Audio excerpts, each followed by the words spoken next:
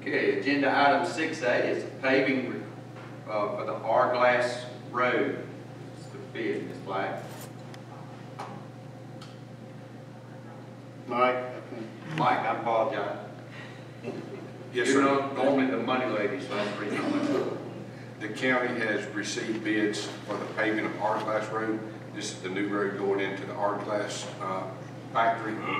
This will include 3/4 of a mile of paved road with a cul-de-sac, as well as a dedicated left turn lane on Rocky Ford Road. This will be paid for by a CDBG grant. We received 3 bids. The low bid is the Scruggs Company, $789,567.21. Any questions, Mr. Fletcher? Okay.